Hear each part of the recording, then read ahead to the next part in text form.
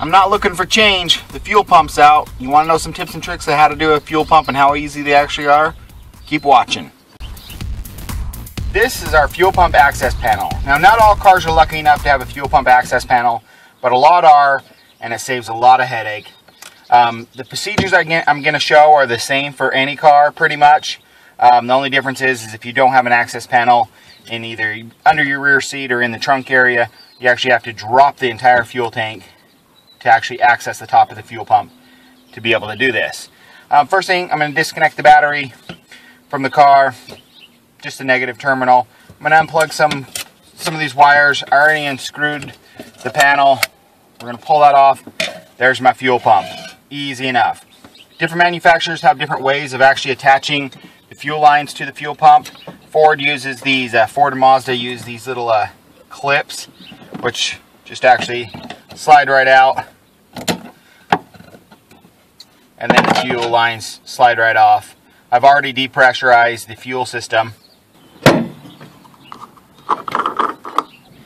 Not that. This. Virtually every engine will have a Schrader valve on the fuel rail. And it's just like a tire valve. So watch your eyeballs.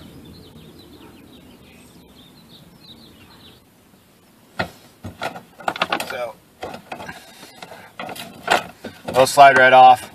And then fuel pumps are held in by a retaining ring. And it's this slip ring that goes around and it slides under little tabs. And all you do is take a hammer and a screwdriver, even though a screwdriver is not a chisel, and you just hammer it around. It slides around. Fuel pump is now free and ready to come out. It's really that simple. If you have a lot of junk, like just build up rust, dirt around the top, vacuum it off first. Try to clean it up just so you don't drop it all into your fuel tank. But now we're just going to take the fuel pump, and there's a lot to it. There's a fuel sending unit, a little bit of everything that needs to come out. So just wiggle all that stuff out.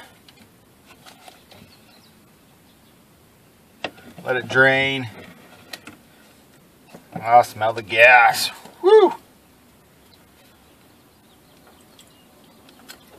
And then there should be a tank gasket right here. You'll need to reuse your lock ring, so this will get reused, but your kit should come with a new gasket. Now, I'm going to do a whole unit, but you can also usually just buy just the pump, which is just this section right here, and that just unclips. It's a little creative, but you can get that done, clip, and get a new pump in. Some units don't actually even come with the fuel sending unit. I suggest buying it, if your fuel sending unit's old, because last thing you want to do is get this all back together and not have your fuel gauge right. But if it works perfect, why not, and that you can just unattach as well if you need to for your new pump. Let's get that out of the way. We got our new pump here, our new gasket. One of the trickiest parts is actually getting this gasket usually to sit in this little groove.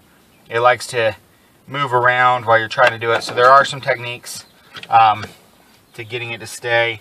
Let's make sure the groove is all cleaned out. One of the best is just some sort of adhesive, like a number 2 Permatex number 2 gasket sealant is actually fuel resistant, and it's just sticky and it'll help stick it. So I'll put that a little bit on it, a little bit of that on it, so we can actually have that stay in place while I get the pump on. If you don't have, it just says 2, and this is by Permatex, but all brands have like a number 2 gasket sealant.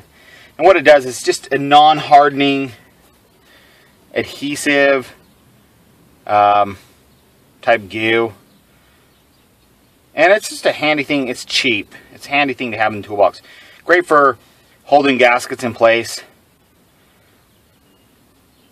And that's all we're doing here. It's not sealing anything. The gasket will do the job itself, but it'll just help me hold it in place while I go about installing the pump.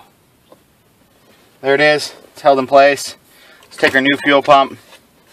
This one comes pre-attached with the fuel sending unit. This is your filter sock.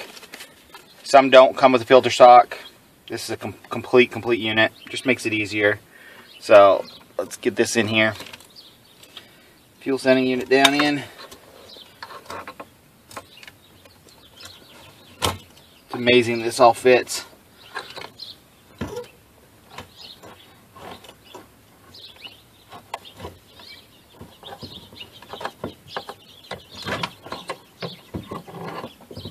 The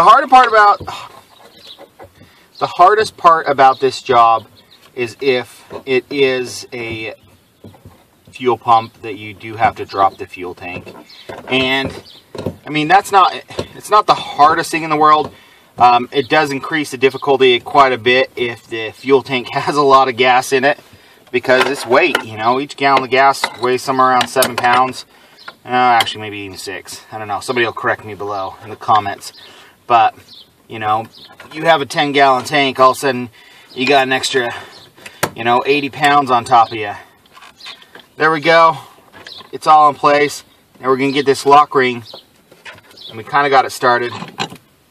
And a little bit on each side.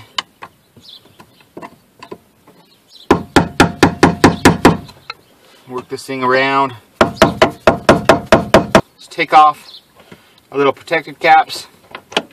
And these fuel lines are different sizes, so there's really little chance of mixing them up.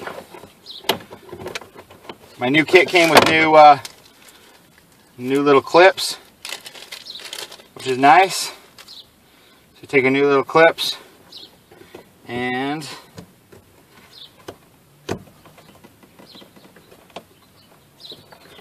we can get them. It's hanging up a little bit. Get the black one in there.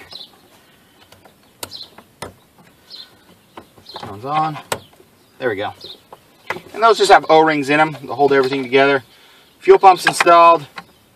Now is a good time to actually, if you want to, you can shake the tank. You know, shake the car, and if your fuel level is high enough, gas will show a leak instantly. It's so fine and so thin that it'll just wick out wherever there is a leak. So if we can splash the gas, then it'll come out. We're actually going to test it for leaks, but let's screw down this little grounding bolt because we want to make sure it's not leaking at this seal or something. But we'll get this screwed down, reconnect the battery, and see if we can get this thing to fire.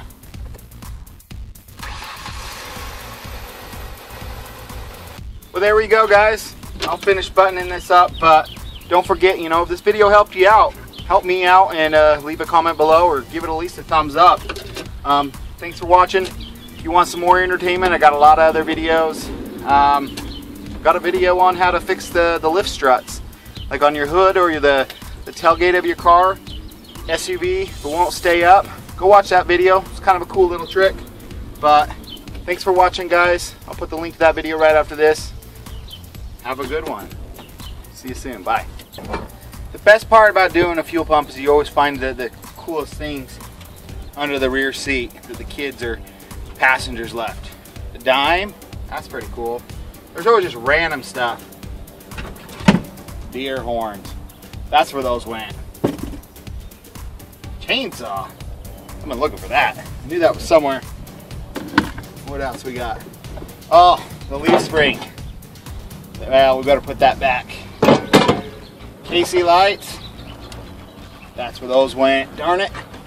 What else we got? The hubcap. Not a Dodge. That's okay.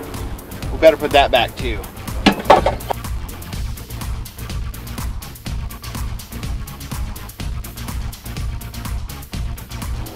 I'll put this back too. That's an old one.